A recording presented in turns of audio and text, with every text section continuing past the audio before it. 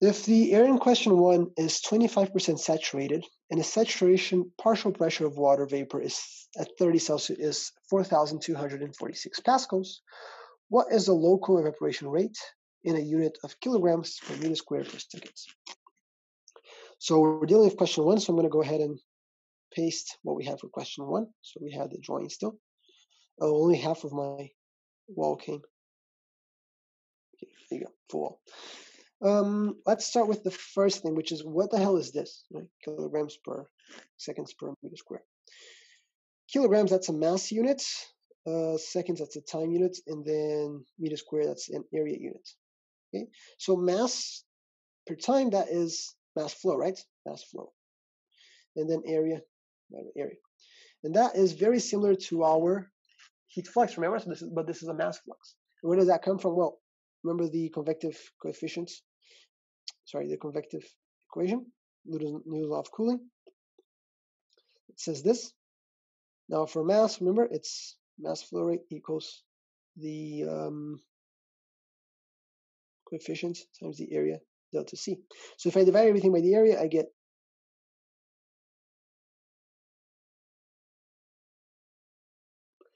right, and this is what we use J to identify the mass flux. So that's just mass, how mass is traveling through a certain area.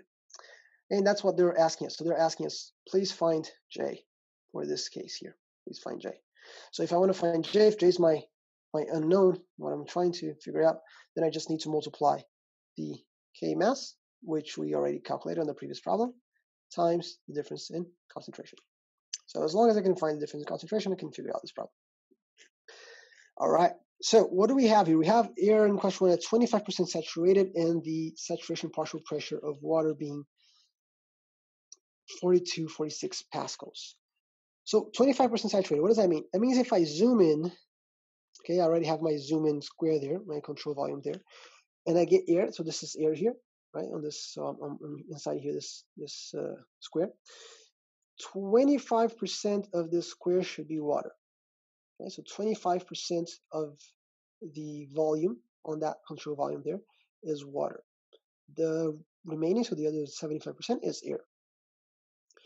Right? So, and the water vapor pressure, partial water vapor pressure is over here. So if I go over here, the pressure will be 46 pascals. Okay?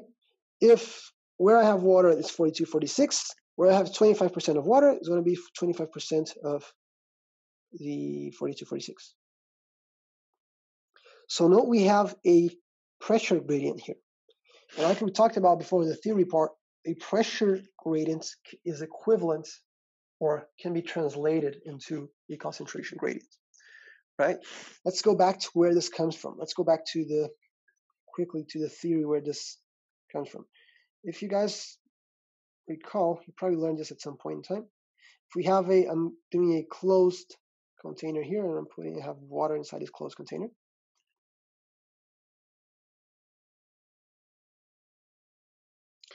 Okay, and I have air on the top part of that. We just talked about just now that how molecules, some molecules, the molecules that are already on the surface and they have enough kinetic energy, they will overcome the barrier and go into vapor form. And that, like we talked about before, that's just a matter of probability, right? Kinetic energy distribution of molecules. Some of them will be above this threshold, which will allow them to escape. That's just right. And likewise, we're going to have some other ones that are going to be here, and that will be going back into the liquid phase. So we're going to have this constant back and forth of particles jumping from the liquid form into the vapor form, and some jumping from the vapor form into the liquid form. Eventually, what will happen is eventually we're going to reach equilibrium, right? Nature always looks for equilibrium. We know science, we use that a lot.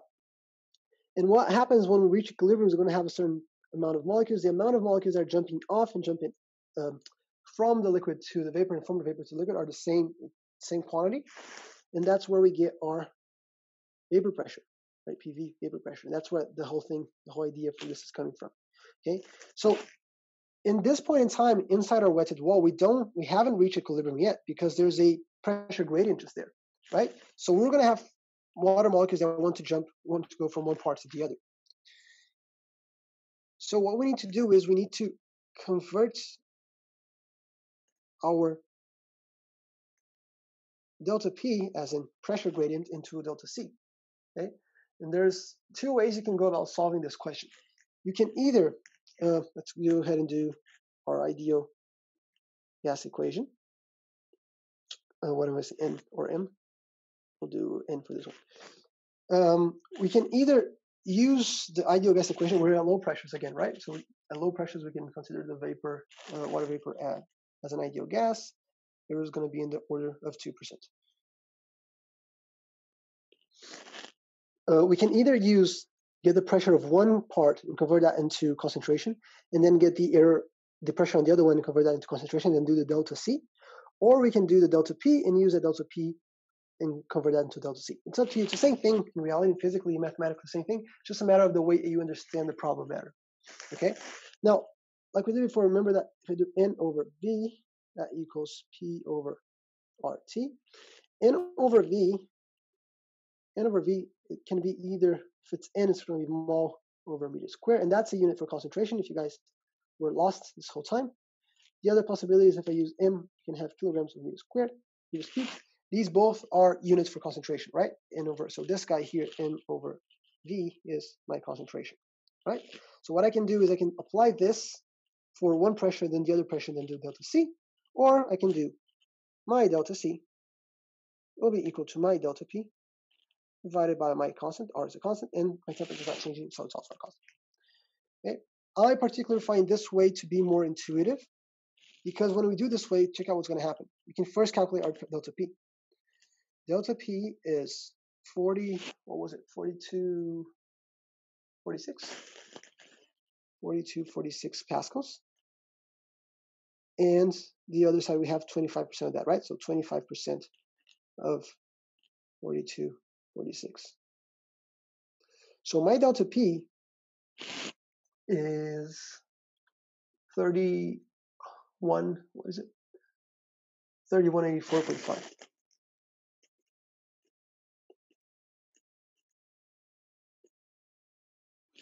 Okay, this pressure gradient is what's driving my molecules to go from the wall into the air, from the air back into the wall. Okay, this is the pressure gradient that's making things happen. Okay, and that's what over time is going to push things to equilibrium. Okay, so my delta C, so let's do delta C now. My delta C will be delta P divided by R divided by T.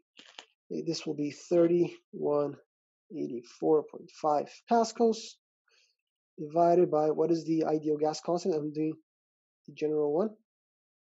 This one applies for any substance, and this is in joules per moles per Kelvin. And what was my temperature again? Forget. 303. 303 kelvins.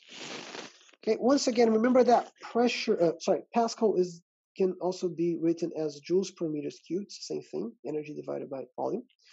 So joules and joules, Kelvin, and we're left with moles per meters cubed. Like I told you guys, that's one of the units that for concentration, right? And this turns out to be 1.264.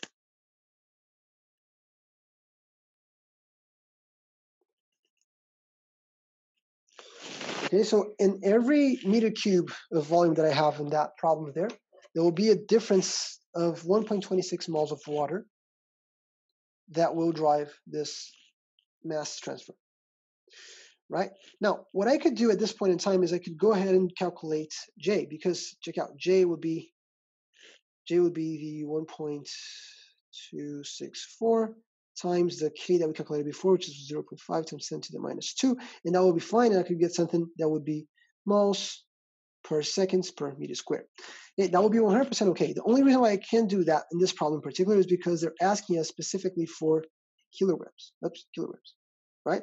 So we need to convert that from moles into kilograms, and that is fairly easy for us to do because we know getting your dusting off your chemistry knowledge.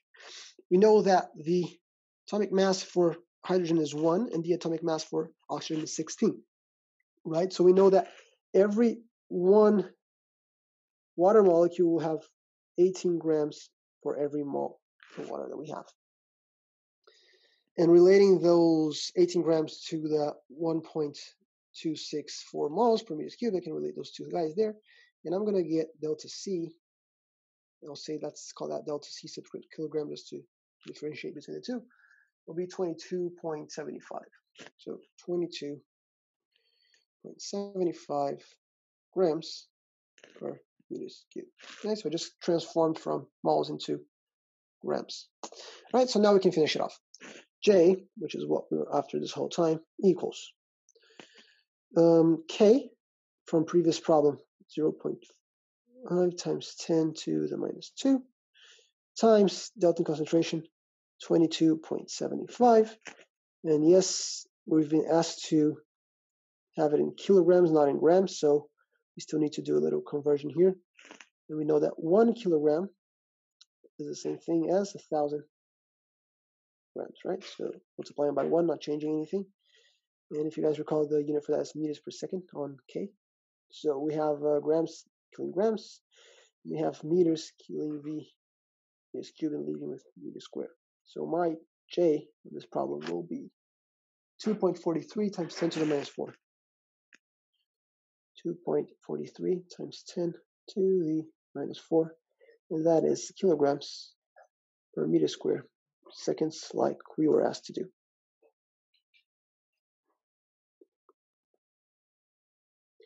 And that's the mass flow rate. That's mass flux, I should say. Mass flux that is taking place in that wetter wall between water and air. Any questions from your side?